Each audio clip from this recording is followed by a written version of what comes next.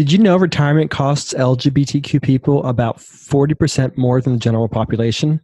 And most retirement calculators don't factor that in. That's why we're excited to have Samantha Hernandez of the Money Institute on today's Queer Money episode 241.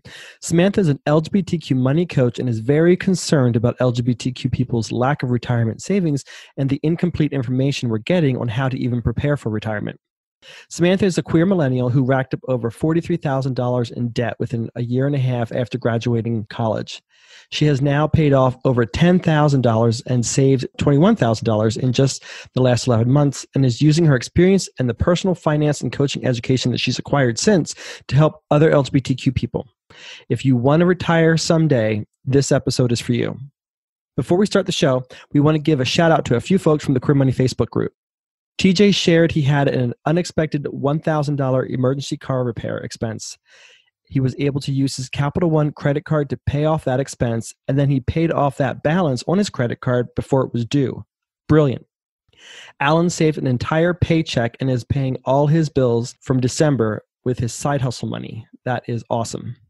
Finally, Adriana and Rochelle, two of the founding members of the credit card payoff course, shared recently that they paid off over $22,000 of their credit card debt with the help of the credit card payoff course in less than 2 years. Amazing. We make the Queer Money podcast for you, so please email your money questions to questions@debtfreeguys.com or post them in the Queer Money Facebook group. We may answer your question in an upcoming episode. There's personal finance for the masses. This is not personal finance for the masses. This is Queer Money. How does your bank support the LGBT community? Not at all? For Pride in June? Or 365 days a year? Capital One proudly supports the LGBT community throughout the year. Maybe it's time to support a bank that supports us. Go to debtfreeguys.com/cafe for more info. Stressing about debt is so COVID-19 2020. No matter how or when you got stuck with your debt, make 2021 the year it disappears. Poof! Sleep better at night and live happier during the day. I'm a unicorn! Sign up for the credit card payoff plan between January 2nd and January 4th this 2021 and get a one-time special offer, a free 45-minute 2-on-1 Out of the gutter, fellas. money success session with us, the Debt Free Guys, a $197 value. Cha-ching! Now, on with the show. Welcome, Samantha Hernandez, to the show. We're excited to have you. Thank you. I'm so excited to be here. Yeah, it's great to have another queer money nerd on the show with us because there are so many people out there in the queer community who don't like to talk about money. Probably we all know many of the reasons, right? Because they're embarrassed or they're gun shy, right? They don't want to talk about their situation because somebody's going to judge them for it or they're going to judge themselves. But we're glad that there's other queer people in the community talking about money now. Yeah, no, it's awesome. It's one of my passions. Wonderful. Nice. And how did you didn't take the normal path to get in this. How exactly did you become a money pro? Yeah, so I graduated from college, went into insurance, and just have always loved talking about money and was trying to find what I could do around that. And I loved money so much, but I didn't know how to manage it. And I didn't realize that until about 2 years ago when I found myself in like $40,000 of debt. Half of that was from credit cards, half was student loans. And so I decided to make an Instagram page just to document my own journey to debt freedom, to hold myself accountable and find that community that really lives on Instagram and is really amazing. But as I was doing this, I started it back in January of this year. I found so many people reaching out to me, asking for help, asking for advice, just wanting to hear more about my story. And so that really inspired me to really take the time and invest in myself and hire a coach and learn how to become one so that I could help more people. And then I was just kind of a general money coach for most of the year. And then in September, I really niched down and decided to work mostly with the queer community and educating them because we are at such a disadvantage. I love that story. And what I love about it is that even though we're going through a pandemic and the consequences of the economy, you still decided to sort of double down and go into business for yourself. How empowering is that? Yeah, thank you. Yeah, I quit my corporate job in October to run this full time. And I mean, it did take a lot of sacrifices. I decided to move back in with my parents as, the typical millennial, but I have enough saved to get by. Oh, that's wonderful. Yeah, we're always encouraging people to figure out ways to diversify their income streams and even consider becoming their own boss, because it provides you a lot of autonomy. Now, there is a lot of stress, a lot of preparation that's required of that, and a lot of sacrifices, to your point, but it does provide you a lot of empowerment. And so we want to try to empower our community to do more of that. Yeah, exactly. Definitely. So you had reached out to us because you have a concern. You have a concern about retirement in the LGBTQ community. And, your message really resonated with us because we've been talking about this for years now. And it was just wonderful to hear that somebody else from a different background and perspective and from a different part of the community, a different part of the country, also shares this concern. So you wanted to come and talk about retirement and the challenges that the LGBTQ community has with retirement. And you had presented a stat that LGBTQ people, our retirement is typically 40% more expensive than the general population. Why do you think that is? Yeah, so I mean, there's so much that goes into it, but the one major thing that I found is the cost of living. And I know that you've talked about this on another podcast as well, but it's really important to think about in terms of retirement, because people who say are living in Wyoming that are queer may want to retire in a big city that is super, LGBTQ plus accepting, like New York or California. And so when you compare the average cost of living in those two places, it's on average 40% more expensive to live in an LGBTQ plus location. And so there's been a lot of studies about this, and the top 5 LGBTQ plus places are about 142%, and the average is 100%. So, it's like 40% higher. Right. Wow. It's interesting. One of our most popular posts on our website is not personal finance related at all. It's gay cities. And we have a list there of 25 affordable gay cities, because just what you were saying, most queer folks, when they think about these cities I like to call them cities of refuge. I know that's a biblical term, but I think for many people in the queer community, they did become cities of refuge because they have fled either environments in the home or environments in their community that prevented them from being their true selves. But you go to places like New York, LA, Chicago, Seattle, Miami, you just think about all of these are these massive cities that have higher costs of living. And for so many queer folks, they want to go to those places, but they simply can't afford it. And I think that's why so many people are attracted to that article that we have, is that we're all looking for an economical way to survive and thrive, right? And that's why it's this idea or this suggestion that 40% more expensive for queer folks to retire in the cities where we would feel comfortable makes complete sense. Right. And so it's like you have to decide if this is something you are able to do for yourself, or if you're kind of stuck in a place that's not accepting. And it's a really bad situation to be in for us. Yes. Yeah, we just had an older gentleman email us. His husband died a couple years ago. He just reached retirement age himself, and he wants to move down to Florida. And he said, do you have any suggestions of where I can move in Florida? My only requirement is that it has to be gay. And as soon as, I kind of saw gay as being synonymous with expensive. Right. Because typically, to your point, when we go to these places of refuge, it's just more expensive. So what are the variables within the expensive city that are driving up our cost? It's not just being in the city, but can you share what some of the variables are that are contributing to that? Yeah, I mean, there's so much. It's like when you're in a big city that's super accepting, a lot of people want to be there for many reasons, not just queer people. Or there's a lot of people in the queer community who want to be there. So whatever is attracting people, say San Francisco, New York, those are big tech hubs also. And so when you're getting more people, the supply goes down, demand's going up. It's just the price has to raise in order to weed some people out. And unfortunately, that's, kicking out a lot of the queer community who can't afford it. Right. Yeah. So it's really just economics 101, basically. It is. Yeah. Yeah. And I mean, one of the parts about retirement that people don't think about is we use these retirement calculators online, right? And ask you, what's your current salary? How much are you contributing to retirement? Okay, this is how much you're going to have. And we estimate you're going to need this much based on what your current living situation is. But if you're planning on moving somewhere that is going to be queer friendly and more expensive, then that's not a good base, you know? Right. So you actually, like, one of my suggestions is to go look into places that you would want to live ideally. You would rather save too much money than not enough. And really change the calculator. Like NerdWallet has a great retirement calculator.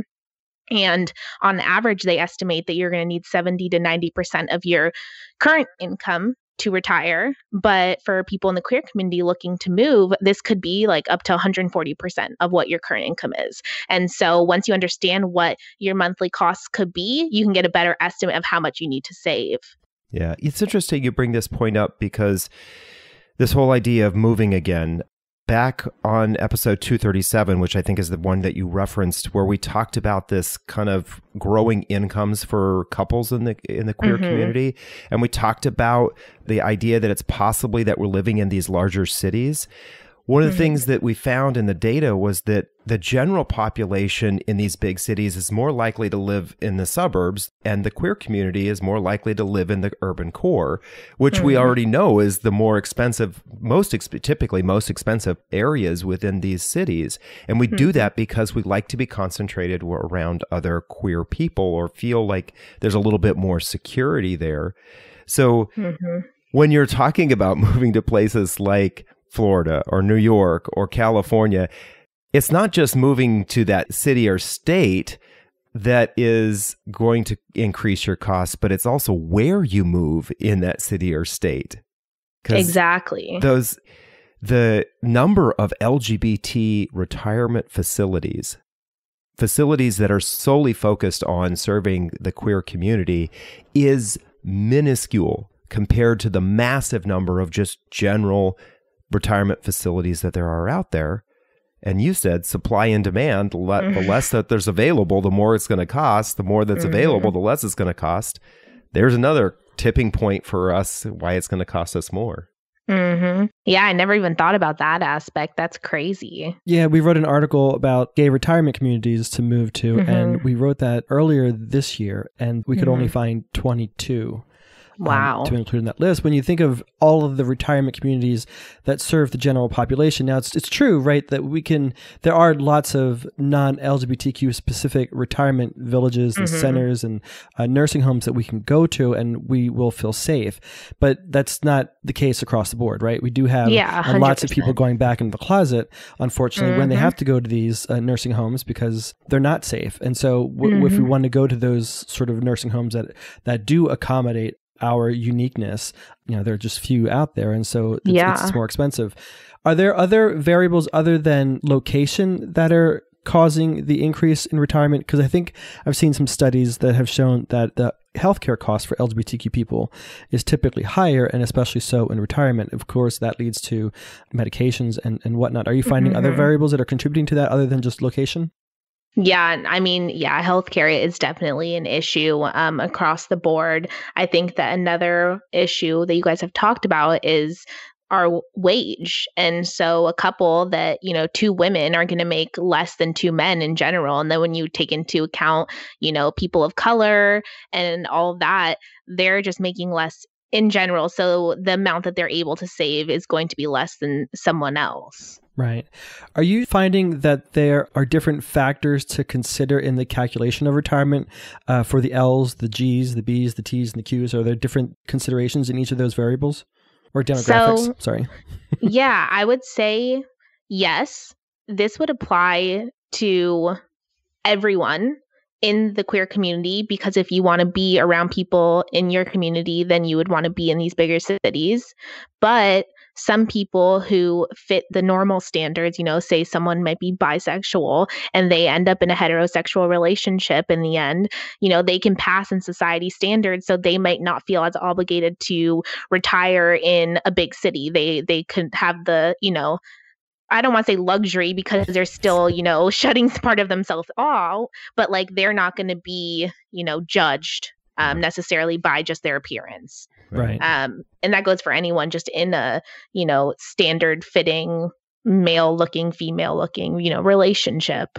Right. It was something we brought up on that episode 237 as well, this whole idea of the binariness of the world we live in today and the patriarchal society when it comes to wages or acceptance. And all of that, I can't imagine, doesn't become exacerbated as we move towards retirement and need services, need support, are looking for places to go.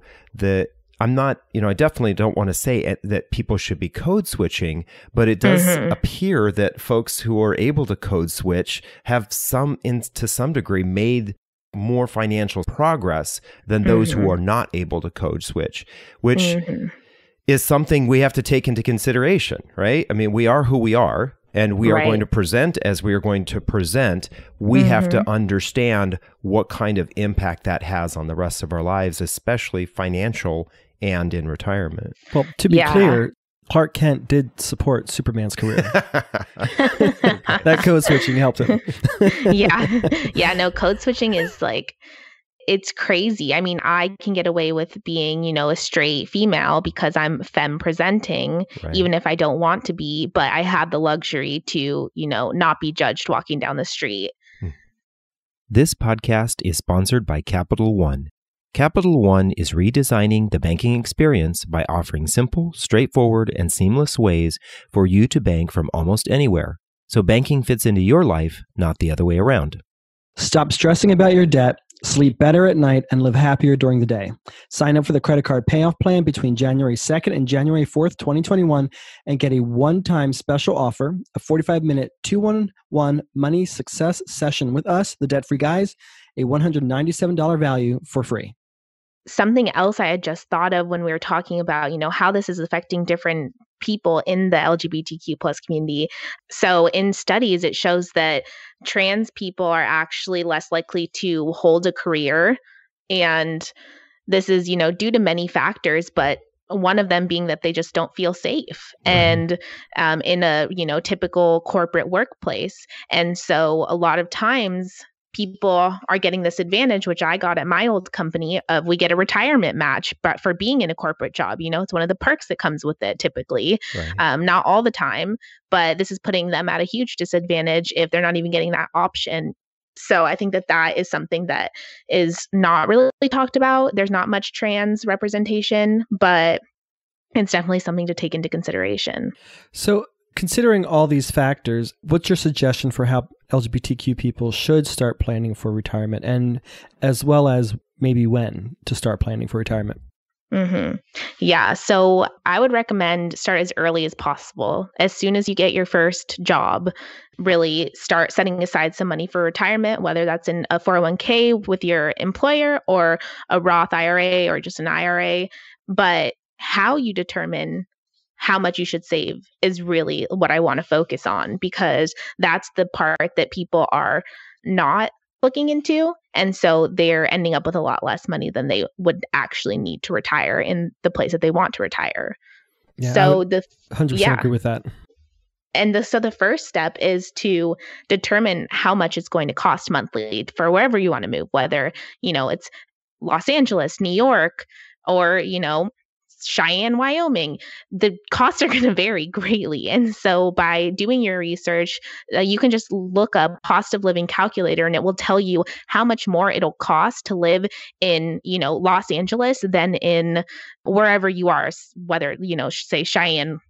And so that will give you a good estimate of approximately how much more you'll need to save in order to afford to live there. So say, it's 40% more expensive to live in Los Angeles, then you should increase what you need monthly by 40% of what you currently use. Do you have any suggestions? I'm thinking about, and no offense, but I'm thinking about individuals who are in your age bracket and younger, how they think about what amount of money I need for retirement compared to, I think somebody who is 50, 55, 60 years old, they're probably pretty comfortable and understand what their expenses will be like in the next 5 to 10 years. But somebody who's 20, 25, 30 years old, Do you have any suggestions of how they would plan ahead to what my life expenses might be like 30, 40 years from now? All that inflation. Yeah, right. I mean, you can do this same thing and just kind of estimate, but something else, if, that's too much work or, a lot of people just want to take the easy route, especially at this age. And so that usually means they don't start investing in retirement. Right. So in order to avoid that, I would say start putting, 10% into retirement.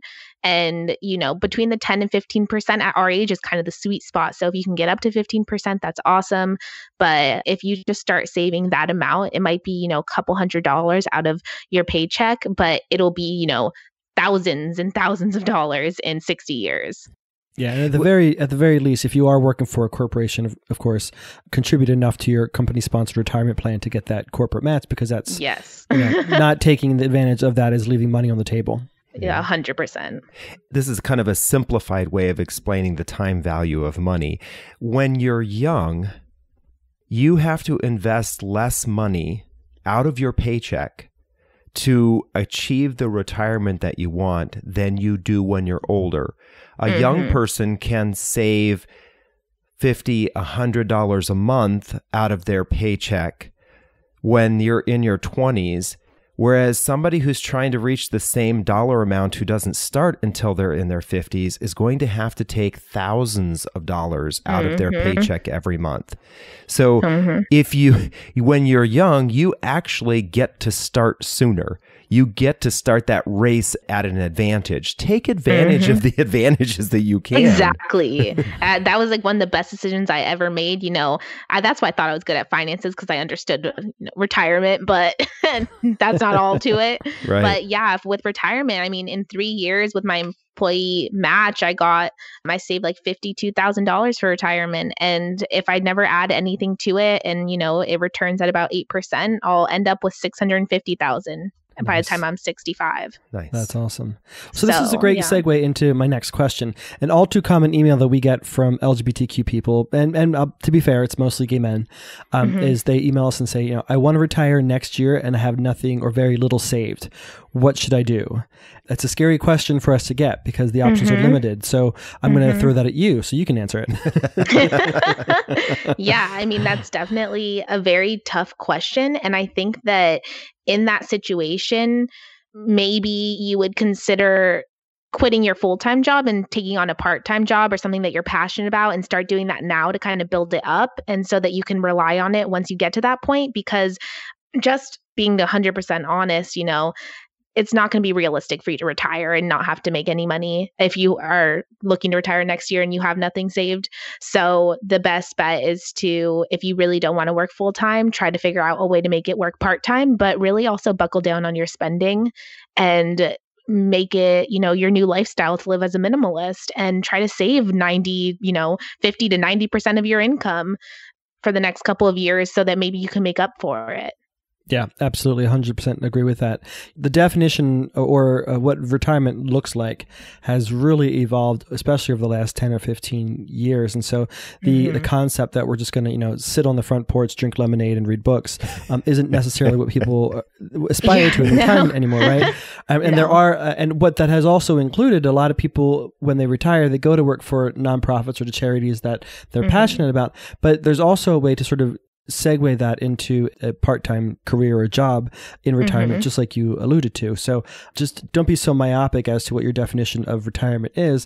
Consider all the options, and there may be a way for you to sort of piece some things together so you can have retirement, and then over time that can evolve into morph into something different as you need it to. Right. And maybe you could save enough to put a down payment on a house and, go that route of real estate that a lot of people love. There's so many options, but it really depends on your situation. Yeah. We wrote an article earlier this year as well about financial planning for retirement. And in that we have a lot of resources and tools for people to use.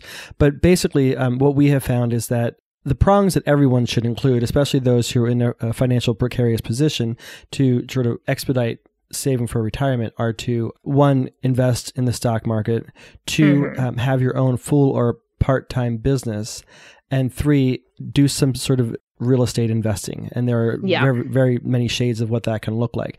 And very often that combination or some combination of that can lead to the financial security that you're looking for. Right. Yeah.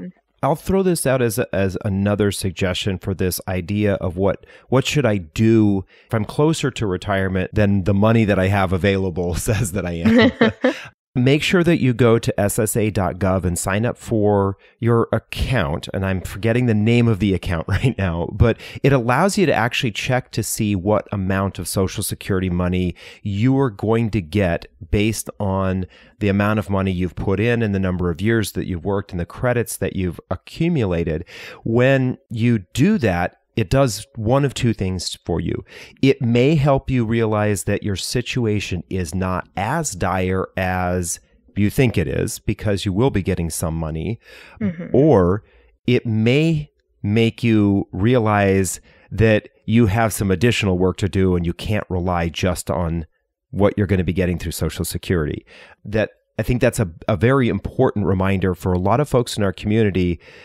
A lot of us have relied on, whether it's nonprofits or government or agencies, we've relied on them for services, and we just assume that those kinds of services will be available to us when we retire and everything will be taken care of.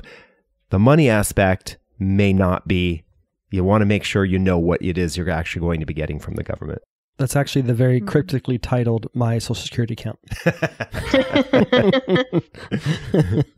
So you're a money coach and you work with folks and prepare them for all sorts of life goals, including retirement. And I'm not necessarily sure of your demographics or the age of the people you coach, but how is encouraging them to start planning for retirement working out for you? Yeah, so I would say that my demographic is mostly millennials. I would say, the 25 to 35 realm. So they are out of college or have been in their corporate job for a while and they are just struggling. They hit rock bottom. And so that's really when I can come in and help them, because unless they want the help, I can't force it on them, because a lot of it is just changing small habits. And so we work on their spending, because a lot of times they have credit card debt or they have a lot of student loans. And so the only way to put more money towards it is, besides making more of income with the side gig, like we've talked about, would be to cut back on spending. So we read recently in a CNBC article that about 15% of millennials, hold on, brace yourself, 15% of millennials expect to retire early.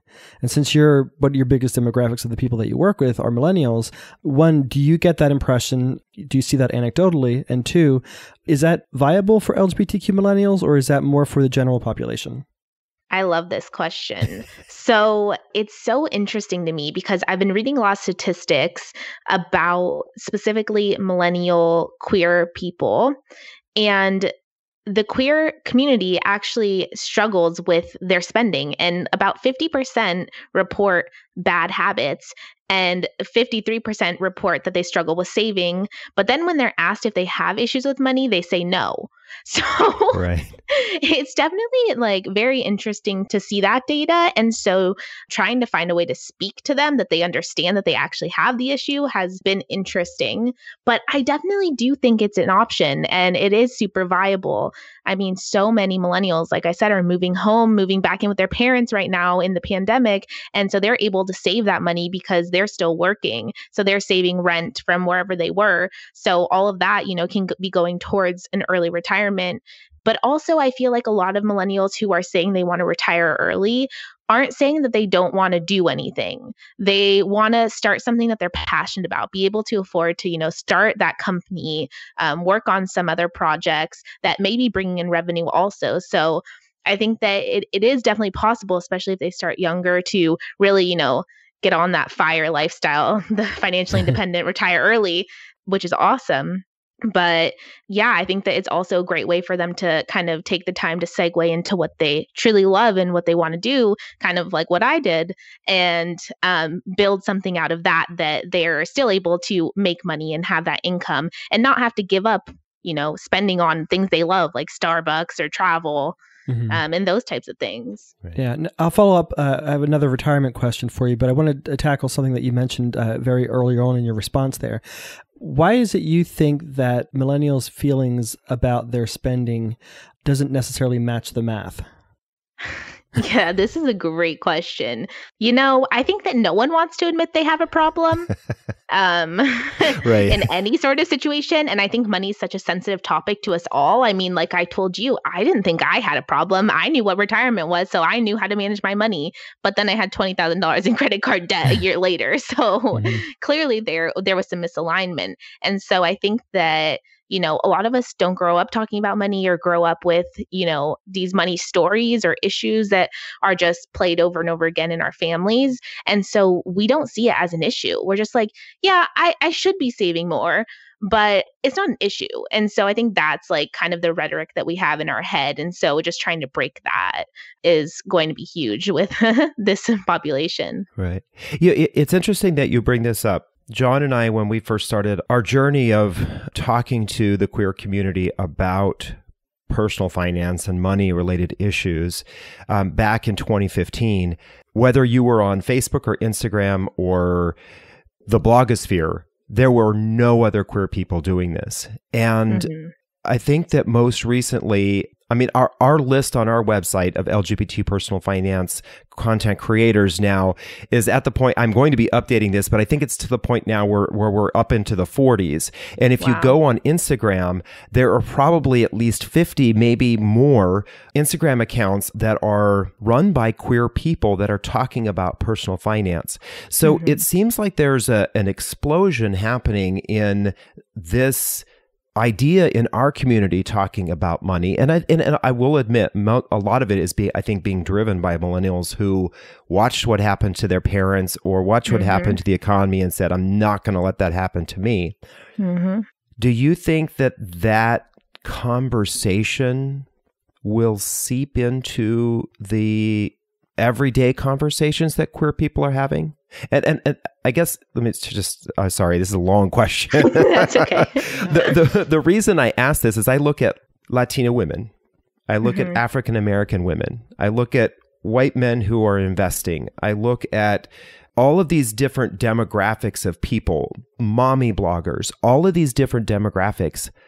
You can point to how they are having the money conversation, right? But when I go out to the queer community, on Advocate, Out, Queerty, all of these different websites, even in the social media space, I see very little of that kind of conversation happening between people who aren't already money experts. Do you think that's going to happen? Yeah, I think that's my hope. I think especially with this younger generation, Gen Z and the millennials now are really starting to take hold of topics that have been taboo in the past, maybe body issues, eating disorders, like any sort of mental illness. It's all starting to come to light and people are becoming more and more open about it. And I think it's so amazing. And so I think that this is a time where we finally have the opportunity to talk about money. And so it's being talked about a lot more in general, but it's specifically in the queer community. I think there's a lot of progress to be made, but I'm really hopeful that, this will be more of a forefront issue. I think that right now, a lot of people who seek specific, queer communities are looking for that because they're in their coming out phase or, they just need support in some sense. And, we deal with a lot just being part of the queer community and having to, navigate that journey itself, that adding on top of it, also we're not very good at managing our money is definitely tough. But, I'm really hopeful that especially people who are past the phase of figuring out their sexuality are able to really sit down and focus on finances. Yeah. Well, and I guess that's part of the reason why we have you on the show is we want other queer people out there to know that there are other queer people talking about money. Exactly. I talk to everyone about money. I'm like, DM me anything about money. Nice. So I'm curious about your perspective. This is my final question about retirement. From your experience, what do you suggest that all of us in the LGBTQ finance space can do to reach LGBTQ people sooner to talk about and encourage them to prepare for retirement? Yeah, this is a great question. I think that the lack of visibility is huge, like you've mentioned. There's not enough articles written, there's not enough people talking about it. The message isn't getting out there. It's just kind of, in small bubbles, which is great, but we somehow need to burst it. And so I think just the more that we can talk about it, I definitely have on my to-do list, like write an article and get it out there just so people can start seeing the visibility. Because I mean, this is a marketing thing, but it takes, people at least 7 times of seeing something in order to buy. And I feel like it's similar with, wanting to make a change. You have to see something over and over again and be like, okay, this is really an issue. Let me look into it. Let me start talking about money. Let me get help with it. So I just think that we just have to keep having these types of conversations. Wonderful. I love it. So even before you write that article, how can our listeners connect and follow with you? Yeah, so I'm on Instagram at The Money Institute, and I also have a website, themoneyinstitutecoaching.com. So those are the 2 best ways. Awesome. And then are you working on any major projects for 2021 that you want to share with our listeners? Yeah, I'm super, super excited. I'm going to be launching the first ever Broken Gay Mastermind. So Broken Gay kind of stemmed from, wanting to tie in the 2 topics that I love and how money affects being gay and how being gay affects our money. And so now I've created this mastermind to bring a community of people together, of about 12 people. So hopefully this will start, breaking that barrier of talking about money in the queer community. That's my goal. Nice. I love it. Congratulations. It's a wonderful idea. Thank you. We ask that question a lot, and we often don't get very unique answers, and so I like that. So congratulations. So thank you so much, Samantha, for reaching out to us and for coming on our show. This has been a great conversation, and we're excited to learn what you're doing and how you're serving the LGBTQ community, and hopefully you'll help bring that Age of Aquarius in like a parade. Yeah. Thank you so much for having me. It was a pleasure. Of course. Thank you. And now a quick word from our sponsor. Capital One's checking and savings accounts have no fees and no minimums. And with one of the best saving rates in America, you can rest easy watching your money grow with no fees to bring you down. You can open an account in about 5 minutes, which means you are only about 5 minutes away from getting your savings to grow with one of the nation's best rates. Thank you, Samantha, for joining us for an episode of Queer Money, and thank you, our listeners, for listening to another episode of Queer Money. Here is your Queer Money takeaway from this episode. Please take Samantha's advice and research the cost of living in the cities or towns in which you want to retire and accurately factor that cost of living in your savings for retirement plan. Samantha's rough estimate is to simply use about 40% of what most retirement calculators are providing you. It sounds like a lot, but it's better to have more retirement savings than less. We make the Queer Money podcast for you, so please email your money questions to questions@debtfreeguys.com or post them in the Queer Money Facebook group, and we may answer your question in an upcoming episode. Thank you, and have a great week.